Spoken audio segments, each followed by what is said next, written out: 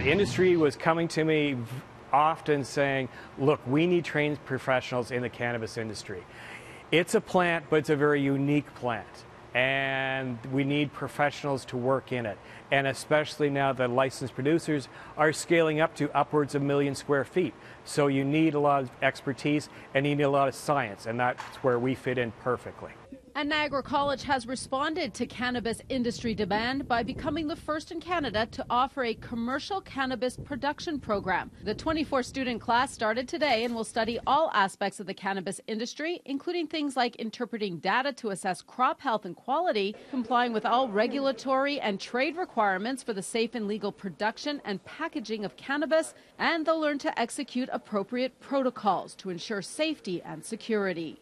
And we know when we come out of it, we're going to have all the skills that licensed producers are looking for to be great workers in their facilities. And it's not just the growing that's following industry standards. As you can see behind me, the actual classrooms where the plants will be growing is behind this security fence. There are 3 separate secured entrances, each needing not only the swipe of a card, but a security code as well. They're really wanting to replicate what the students can expect when they work in the industry from a security perspective. So card swipes, access key points, tracking through video monitoring. Why start a program like this? If you go onto a website of any of the existing licensed production companies out there, page after page after page of immediate hiring needs that they have, and senior growers, head growers, quality assurance, quality control managers.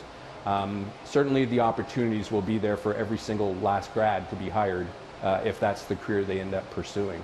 And that's what's appealing about both this graduate certificate program and this industry to these students. Because the industry is about to explode on October 17th, and I feel like everybody's just going to be scrambling for people. Well, this course is 8 months long. These students will be ready to enter the industry in late April of 2019. In Niagara, Audra Brown, City News.